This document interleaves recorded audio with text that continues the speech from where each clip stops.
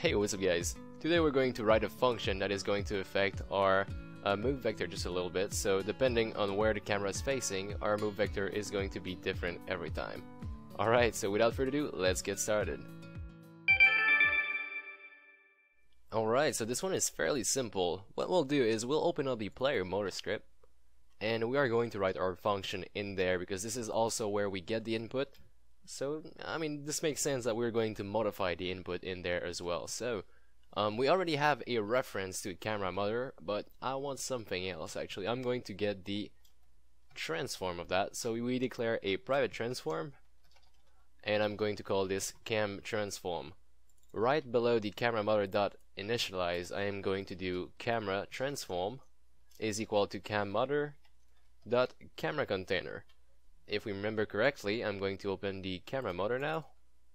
Inside the camera motor, we have already a transform, a field for the camera container. So this is all I need. I'm going to call this from the player motor, get a reference to that, and once we have this, we can get the direction of that transform and make our function.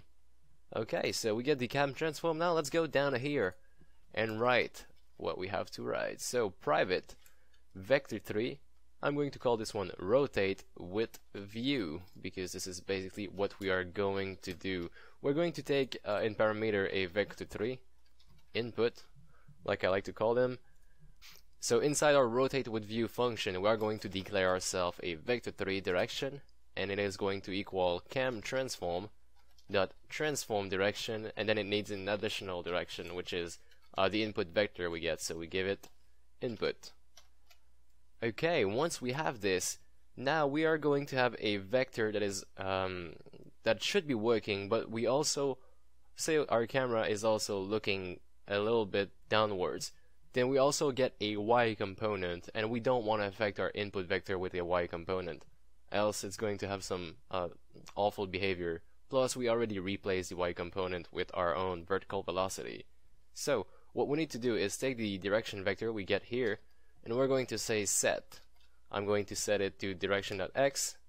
We're going to kill the y, so I'm going to write 0, then direction.z, just like that.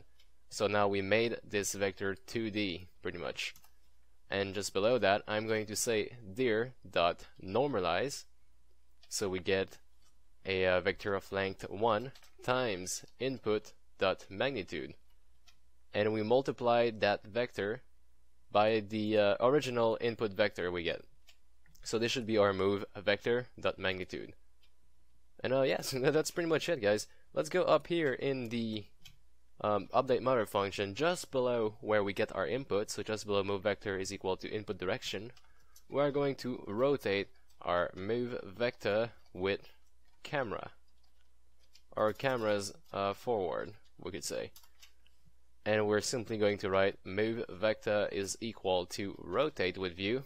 We ship the move vector as a parameter. Close this off. Let's go see it in game if everything works just fine. Okay, camera container is here. Now I move and I look at the red boss and I press forward. It goes towards the red boss. Let's try that again.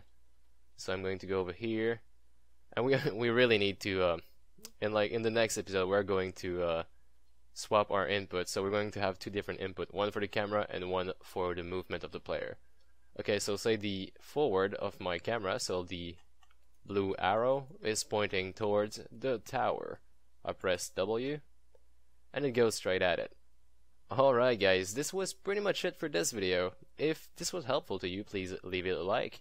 If you have any question or comment, please post them in the comment section below. Also subscribe for the rest of this tutorial. Thanks for watching, and I'll see you next time.